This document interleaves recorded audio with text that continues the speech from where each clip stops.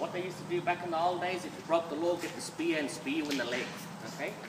Special type of spear that had barbs at the end. You look at the post down that end, the yellow posts, up at the other end as well, folks. That's what you call a law spear. You get one of those in your leg, you break the law. Okay? Barbs on the end of the spear, couldn't come back out, spear go all the way through the leg. Okay? Very, very painful.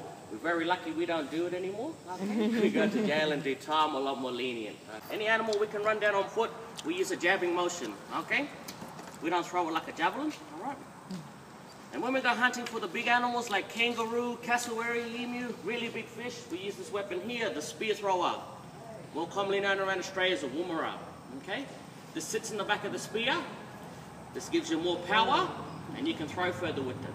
Okay? Right. Quick demonstration, folks. First one here, by the hand, the fingertip. Okay? Like so. Right.